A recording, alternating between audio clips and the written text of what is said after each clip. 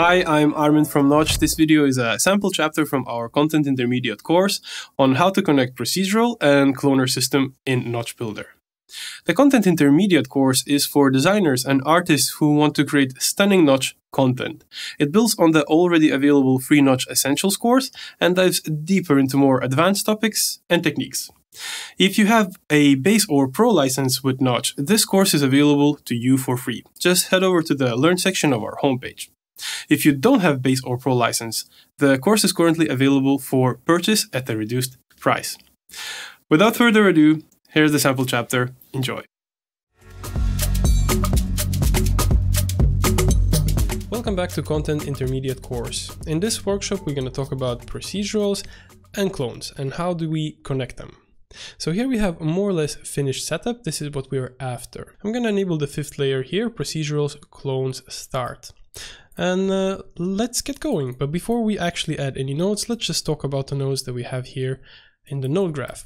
We have several nodes responsible for the lighting. So we have fog scattering for the background, one spotlight here at the top, skylight and environment map working for the general lighting. We have a camera that we're looking through now, a shape 3D set to a plane, which is working as a floor for us. And here at the top, we have one more shape 3D set to a box, which is rendering only the outlines of this primitive. So we could see where are our bounds for our procedural system that we are to build. Right, so let's start by building a small procedural system. I'm going to add a procedural root, procedural meshing,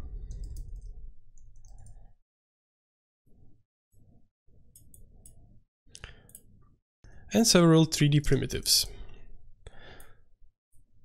There we go. So this is my first one. I think I want this a little bit smaller. And I'm going to make a copy of it. I'm going to connect the second one beneath it. Let's move the second one a little bit higher and perhaps let's set it to a box. I'll make it smaller still. I'm going to change the CSG mode from union to smooth union. So my goal here now is to build a little abstract shape that we can send to cloner system. So having a box here will definitely look good. Let's see if we can add a little bit more blend weight. I'll make another 3D primitive and I think I'm going to set this one to a torus. And I'm going to move it downwards. Let's rotate it. Could be bigger. Perhaps it should have a little bit bigger inner radius. There we are. Perfect. Let's change a couple of things in the procedural meshing. I think I want to make sure that it's a bit smoother, so I'm going to add some smoothing iterations, perhaps 20. And I'm going to make sure to seal boundaries just in case. There we go. So here we have our procedural system, and if we want to express it as clones, all we have to do is find the corresponding cloner that could read this information. So I'm going to go for clone to procedurals. I'm connecting it to the root, and now I have several inputs here in the bottom. As soon as I hover over the first one, I see that the procedural root lights up, and the name of the input indicates procedural root. So I'm going to connect the procedural root exactly there. Now for cloner setup to be complete, cloner needs to have an operator to output. So let's give it a shape 3D. I already see that we are spawning clones on top of this shape. I think we could make the clones a little bit bigger. So I will increase the clone scale. Great, this definitely works. I think I'm going to add one more operator. So I'm going to copy the shape 3D. Connect it to the clone to procedurals, and I'm going to make sure that this one is set to a box. So now they're iterating one after the other, and that is because the default setting in the clone to procedurals is node spawn mode iterate. I'm going to go for random. I bet this setup would look much more interesting if these clones were dynamic, so I'm going to add some turbulence as an effector.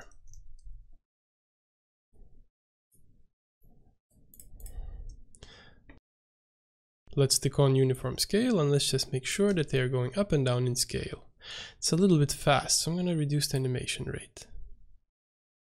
In fact, we don't need to see the procedural system anymore, so I can come back to the procedural meshing and set the visibility property to 0. So now we only see the clones being rendered in the shape of this procedural design that we made. So I think there's one more setting that would be interesting to enable. It's a rotate clones by normals. This makes things a little bit more dynamic, a little bit more interesting. I think I'm going to add a material node here, and I'm going to share it amongst these two shaped 3Ds. I want to enable environment mapping, and I want to have a little bit of reflection on both of these shapes. Right, maybe let's reduce the brightness a little bit. And perhaps let's give it a bit more turbulence, so it's that more dynamic. In fact, we could add a couple of more effectors. I'm going to go for a randomize effector.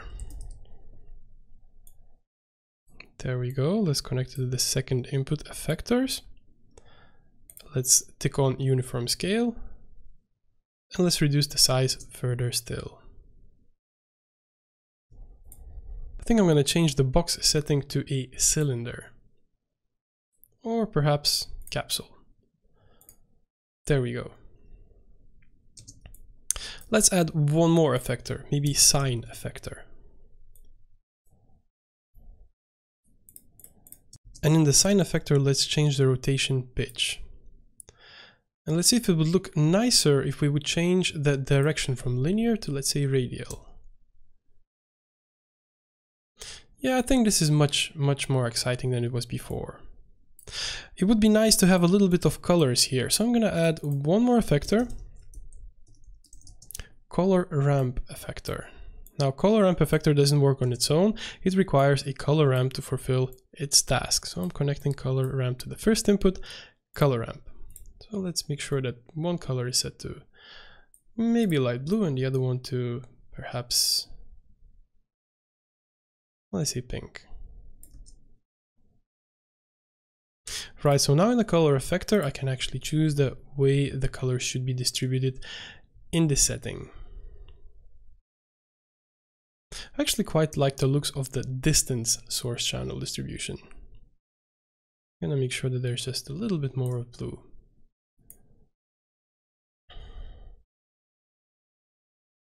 So let's recap what we've built here. Basically, we built a very small procedural system using several 3D primitives. Then we make sure that we do not render it on screen, and then we send it to a clone to procedurals node, where we use two operators to render it. So a shape 3D set to a sphere and another shape 3D set to a capsule. We added several effectors for the dynamics, so we would animate, and we have applied a material node on both of these operators, just so we would have a little bit more of a reflection of the environment map. Feel free to push this setting further, and once you're ready, let's meet in the last workshop of this chapter, where we will be connecting procedurals to field system.